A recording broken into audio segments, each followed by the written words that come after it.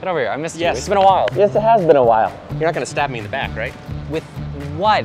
Chris, I don't my know. sandal. You're Get over here. Judas. Get over here. We are back here in this warehouse, but in spite of that, we have the entire cast now showing up here. Isn't this awesome? So, one of the awesome things that we are filming this week is the entire cast. They are filming a huge scene in Eden's living room. It's fantastic.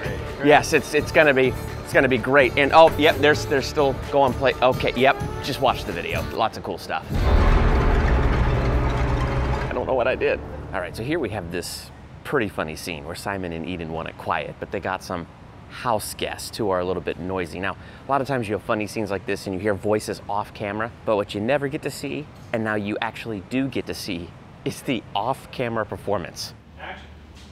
Z, give me the pillow, please. It's my pillow. No, it's mine. It's my. They're all red. I know, but this one is mine. No, I keep my pillow clean. I don't need it. I can Thank sleep on the you. head. Take it. Thank you. Take it.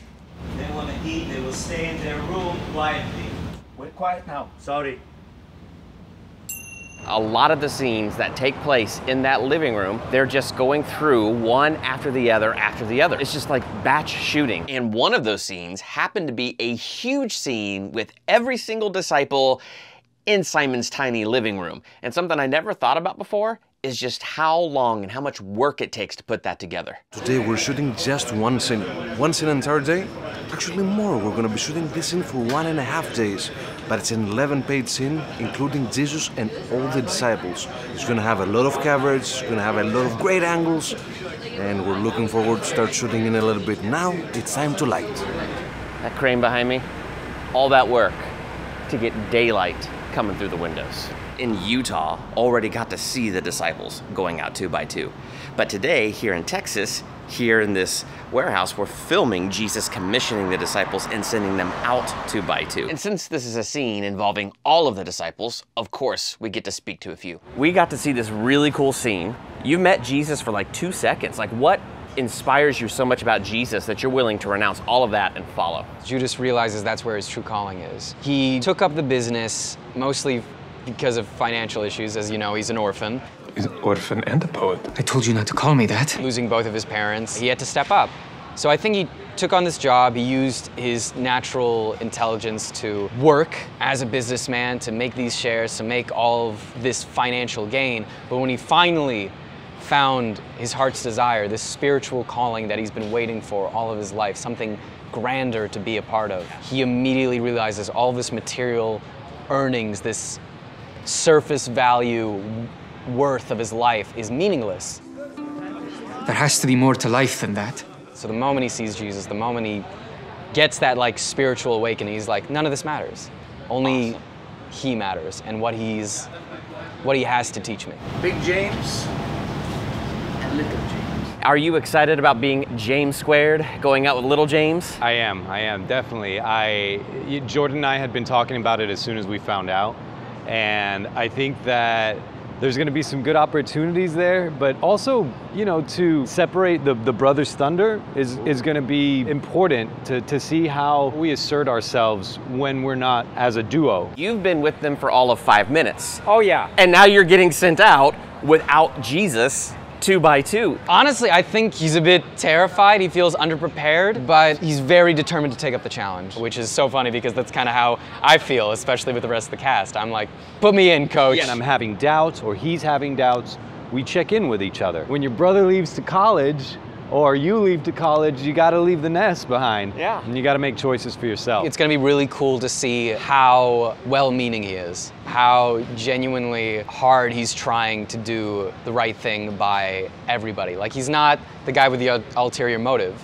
You might think with hindsight, of course he talks about money and he does all the business things. I hope that when they actually see the scenes, it's well-meaning, and we'll just see how he gets lost in the way. There's gonna be some stuff that I'm so excited to act in, but I can't talk about it.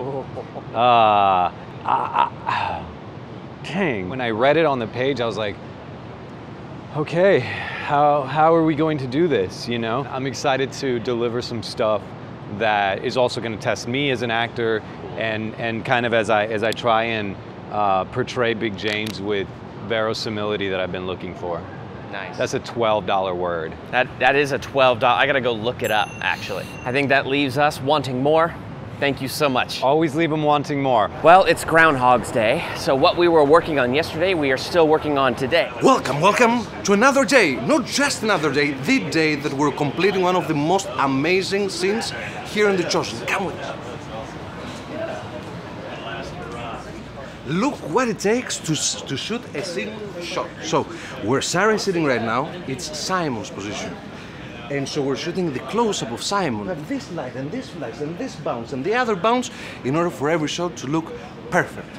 And that's what we're doing here, creating one of the most beautiful shots of The Chosen in one of the most beautiful scenes, I believe, in season 3. So we have just spent a day and a half filming all of the disciples in Simon's living room being sent out 2x2. The fun thing about not filming in order is now today, we're putting all of the disciples back in that room. So same amount of work, getting all the different angles, all the disciples around the table, but sharing their stories of having already gone out 2x2. The thing to keep in mind is these two scenes were shot back to back over a period of 3 days, all day, every day, all the disciples in this room, and seriously, it only just got hotter and hotter.